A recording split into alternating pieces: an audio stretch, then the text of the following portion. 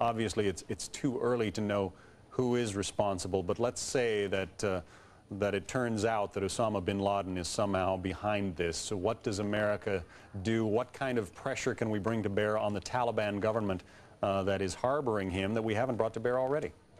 Well, let me just say that we don't know yet who's done this, and I don't think we should rush to judgment.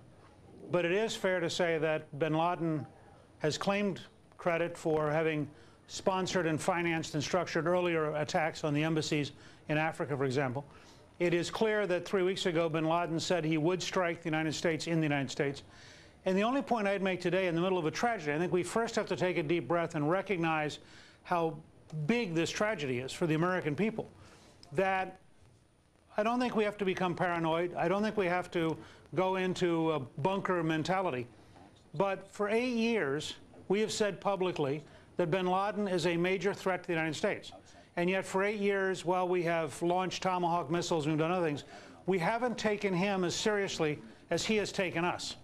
And all I'm suggesting is that if we don't have a decisive response to convince observers that you cannot kill innocent Americans in peacetime without retaliation of severe proportions,